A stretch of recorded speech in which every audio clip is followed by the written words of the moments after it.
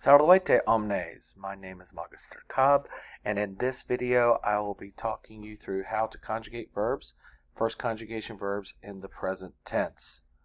So, when we're looking at the present tense, we need to understand a couple of things.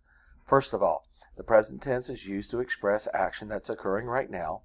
English has three tenses to express this. This is going to become important later when we translate our conjugation. Latin, however, only has one. So I want to conjugate in the present tense. Step one, I want to list your vocabulary. So we're going to do the first conjugation verb to love. Amo, amare, amavi, amatum. And you'll notice I have the macron on the O here and the A here. There are macrons that go over the A, I, and the AT on the ATUM, but they are not considered essential. However, these two macrons are, and I do want my students to learn them. Step two, we're going to set up your chart. When you're setting up your chart, you're going to have two columns, one for singular, one for plural, and three rows for first person, second person, and third person. Step three, drop and stop, first form only. When we learn how to conjugate some other tenses, we will not do this step. So I take the first form amo and I drop it into the first slot here, because amo is literally first person singular present tense of our verb to love. Step 4. Find the verb stem. Now, this is where Latin can get a little violent because the Romans were a very violent people. To find the verb stem, we're going to go to the second principal part, which is also known as the infinitive, and we're going to chop off the RE. The part that is left over, AMA, that is called our verb stem. Step 5, we're going to fill out the rest of the chart with the verb stem. So we take that verb stem and put it in the rest of the blanks in our chart. So we have ama, ama, ama, ama, and my personal favorite, ama. Step 6, we're going to have a stem vowel macron pattern of long, long, short. Long, long, short, long, long, short. Now, there is a more sophisticated and expanded reason for why these vowels are long and the ones in third person are short. But for right now, for simplicity's sake, you can just remember the pattern of long, long, short, long, long, short. Step 7, you're going to add your present tense endings. Now, a common mistake is sometimes people will want to put another O here. We don't do that.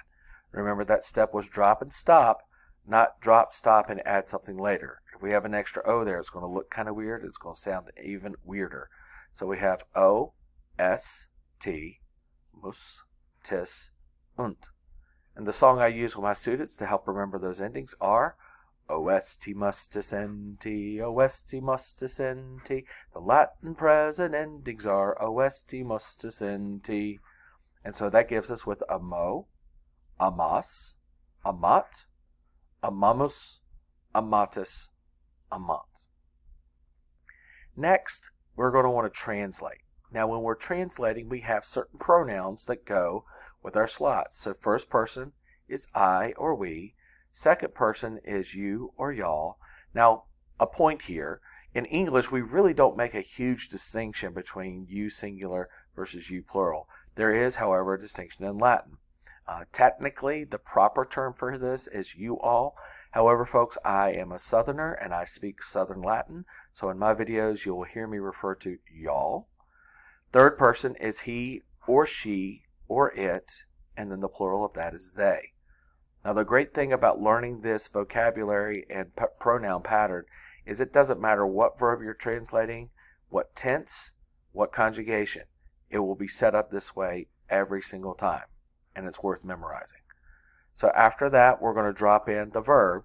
Our verb amo means to love, so we will drop in I love, you love, he, she, or it loves. Notice here in third singular, we have to add the S in order to have proper subject-verb agreement with English.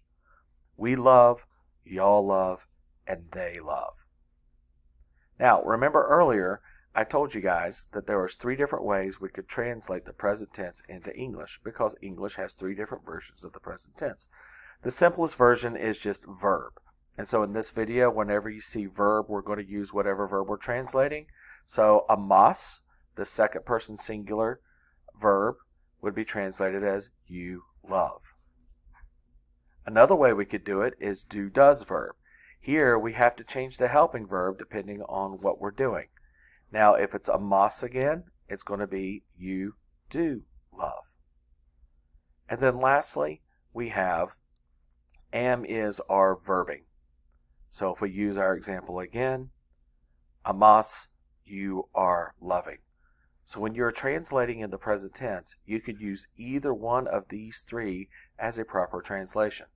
The simplest is what you're going to probably want to use for conjugation purposes, but know that if you're translating sentences and paragraphs, these other two might be more appropriate.